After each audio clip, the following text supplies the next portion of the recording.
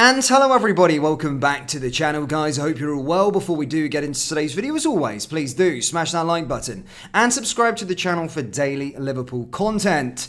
Guys, transfer window is now closed. We are at the start of a brand new month, of course it being February, and as we always do at the start of the month, we take a look at the head of the month and what is in store for Liverpool. It's a very, very busy month, the month of February, and a very, very pivotal month with obviously a cup final to look forward to. We'll discuss the sort of major talking points from this month and go through what to expect from February, whilst also going through some massive FSG news, some news with regards to Salah, and a few other bits and pieces from the Liverpool space. But as stated, guys, yesterday was transfer deadline day, and very, very quiet for Liverpool. But not only Liverpool, across the Premier League, really. January has been a very, very quiet month in terms of how transfer windows have gone in the past. Obviously last year with the headlines were of course with Chelsea spending all of that money, but across the Premier League really the whole January transfer window has been fairly quiet, and as I stated,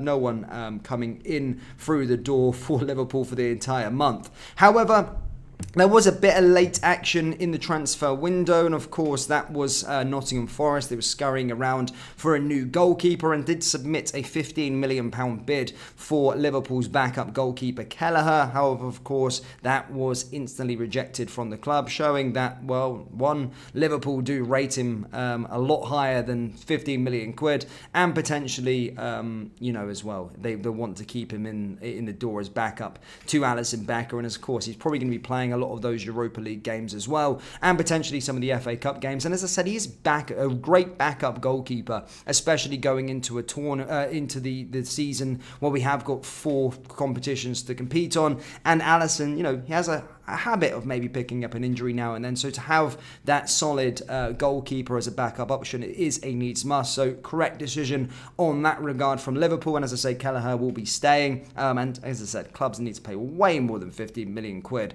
for Kelleher. He's a young goalkeeper and very, very good, and he's got a lot of experience at such a young age for a goalkeeper at a big club as well. So yeah, that's the only real thing that happened on the transfer deadline day with regards to Liverpool. Of course, there was a few sort of loans here, there and everywhere across January, which we discussed, but that's it for the transfer window. Let's bury that.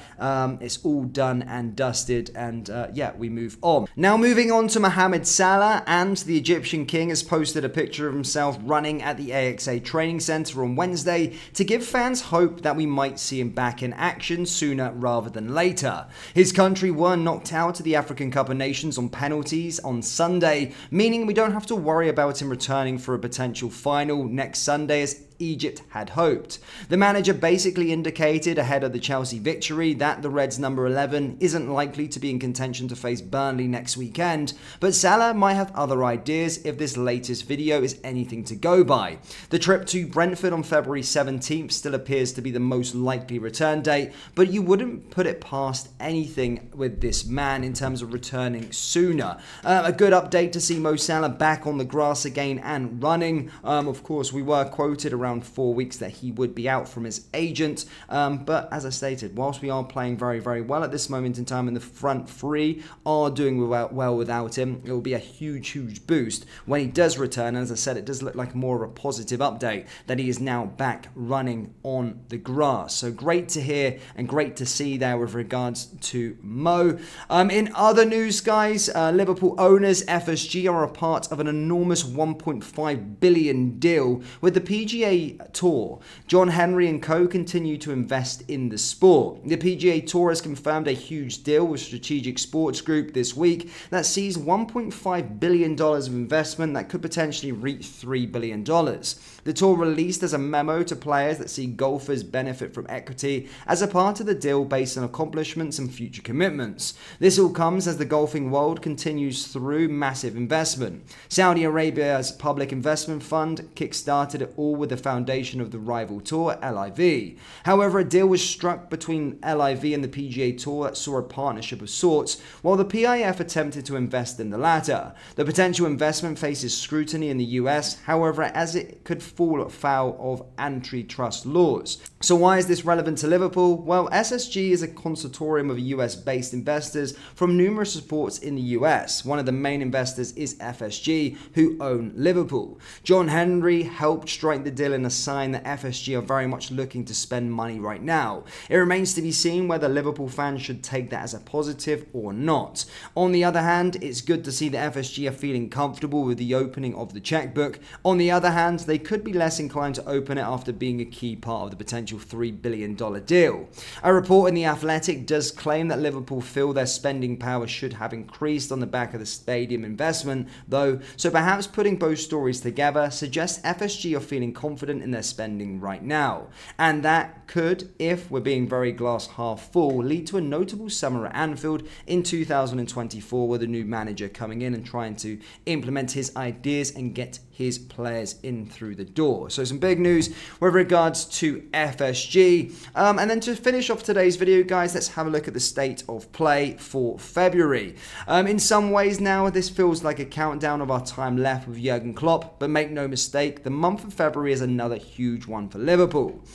Basically, Liverpool start, obviously, their first game on the February 4th against Arsenal away. The month kicks off with this trip not long after we were there last, and we certainly wouldn't mind a repeat of the FA Cup result. There are just 4 days between this clash and the visit of Chelsea earlier this week, making for 2 huge games in quick succession. The Reds have a strong record away from home, and at the time of recording, it's the best in the division. No matter time to maintain that is there.